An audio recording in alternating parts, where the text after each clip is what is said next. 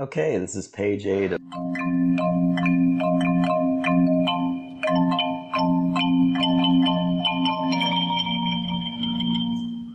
differentiation.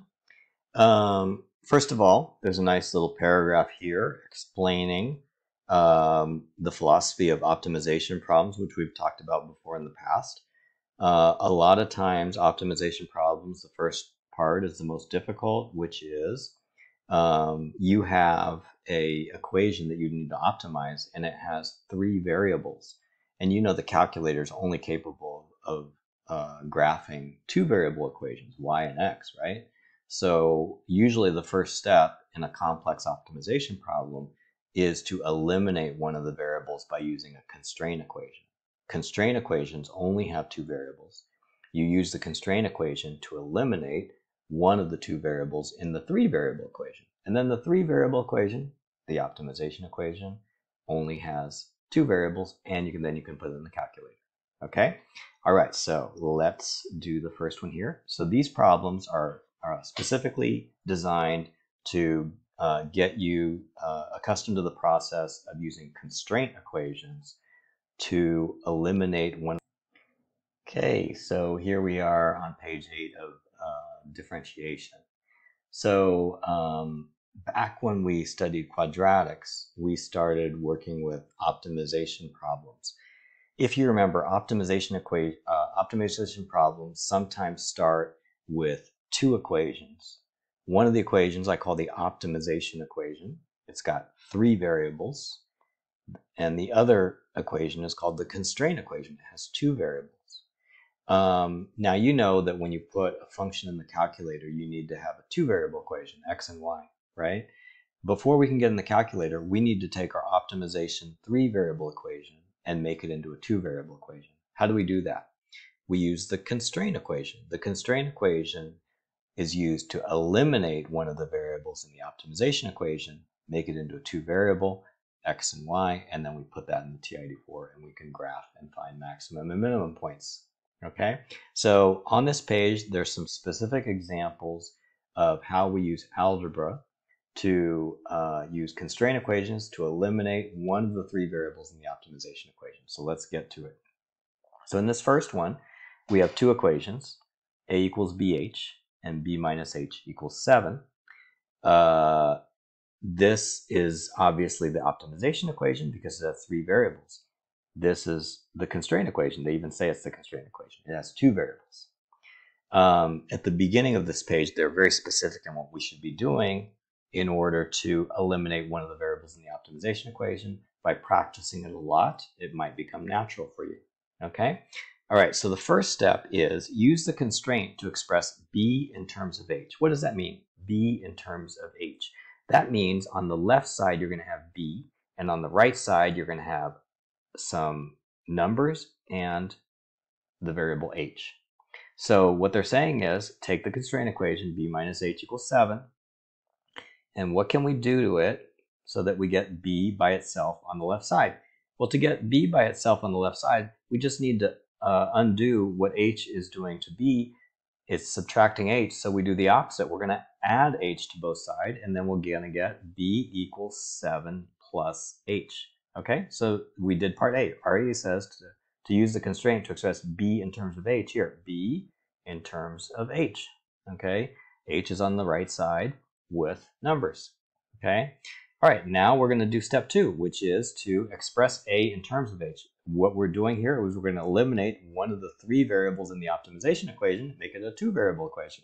So the optimization equation is a equals bh. We're going to eliminate one of the variables by substituting this expression in for b. So we'll put this in for b, and then we'll end up with a equals 7 plus h times h. And we're done. That's all we need to do. Once we get into this form, we can actually put this equation into the calculator, right? Because into the calculator, we could put a in for y1, and then the right side, we can just change our h's into x. So if we put this expression into the calculator, we could find maximum and minimum points. See how that works? Okay. Now Next one, it says that v equals 3xt is subject to this constraint, x plus t equals 10. First, they tell us use the constraint equation to express x in terms of t. What does that mean? We want to get x by itself on the left, and then on the right side, we should have some numbers and t. Okay, so let's do that. We'll take the constraint equation, x plus t equals 10, and we're going to get x by itself on the left side, which means we're going to have to undo what's happening with t here. So the plus t is going to be eliminated by doing a minus t. And so we'll get x equals 10 minus t. There is part A. Part A says to find x in terms of t. We just did it right there. Now we're going to express v in terms of t. So first we're going to start with the original optimization equation. It's got 3 variables in it, v, x, and t. We're going to eliminate one of the variables. We're going to eliminate x by substituting in 10 minus t for x. So we'll have v equals 3. We're going to put 10 minus t in here. Notice that we put parentheses around 10 minus t. We don't just write 10 minus t with nothing. We need to put parentheses around it because it's one element, okay? Same thing back here. We put 7 plus h with parentheses around it, all right? All right, so now we have the optimization equation, except now it only has 2 variables. It's got the v, which could be y1 in the calculator, and it's got t's, which could be the x in the calculator. So we could put this in the calculator using this expression right here, right? Okay. Number 3, p equals x squared times y, subject to the constraint 2x plus y equals 5. Even if they didn't tell us that this was the constraint equation, we know because it's got 2 variables. We know that this is the optimization equation because it has 3 variables. So the instructions are to use the constraint to express y in terms of x, which means we want y by itself on the left side. So we want y equals blah, blah, blah with x on the right side with some numbers. So let's write down the constraint equation. And then we're going to isolate the y. We're going to get y by itself. How do we do that? We need to get rid of this plus 2x, so we do minus 2x to both sides. And then we'll have y equals 5 minus 2x, right? We have a constraint. We have y in terms of x. Now we can use that to eliminate one of the variables in the optimization equation. The optimization equation, p equals x squared times y, has 3 variables. We can eliminate the y variable by substituting in 5 minus 2x. So p equals x squared times 5 minus 2x. Okay, so you see we've eliminated the y. Now we have an expression for p, which is 2 variables only. It's got p, which we could convert to y1 to put in the calculator, and the x squared, 5 minus 2x, we just put in as is with x's. Okay, all right, last one, number 4. Capital R equals 1/2 nr squared, subject to the constraint n minus r equals 25. On this one, they don't give us such specific instructions. They don't tell us about what we should do first. They just say express capital R in terms of small r. If we say, okay, if I want to express capital R in terms of small r only, do you see that I need to get rid of the n? How do I get rid of the n? I need to use this constraint equation to get rid of the n. I would put n on the left side by itself, and then I would be able to replace the n with an expression which has r.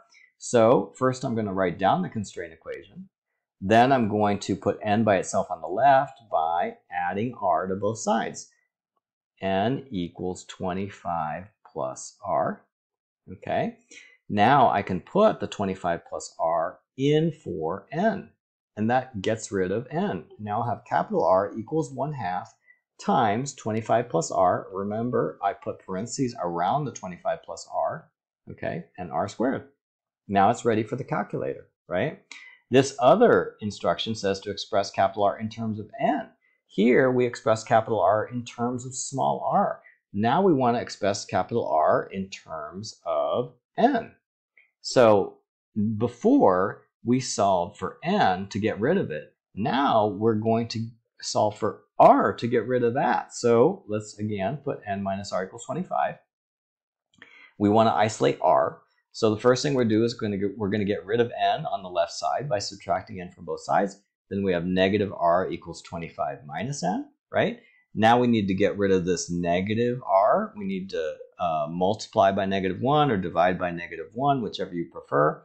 I prefer to multiply by negative 1. If I multiply both sides by negative 1, then negative 1 times negative r gives us positive r. And then the left side says, you can put the negative 1 on the front, 25 minus n. Okay, so now we have this expression. We could simplify it further, but we could leave it like this if we want to.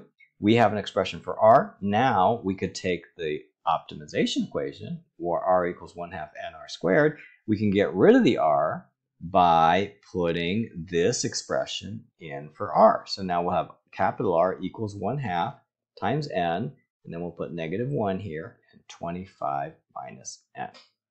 Okay, so do you see oh, look what I did. I forgot. I do need to put parentheses around it, just like I did every other time. Even though there's these parentheses here, we need to put another set of parentheses, and we're going to square it, because remember the squared here? I forgot about the squared. Okay, so here's our capital R expression with the r replaced so that everything in terms of n. This was a challenging problem to finish it up. If you are going for a 5, 6, or 7 on the exam, definitely be aware of how to do these types of problems.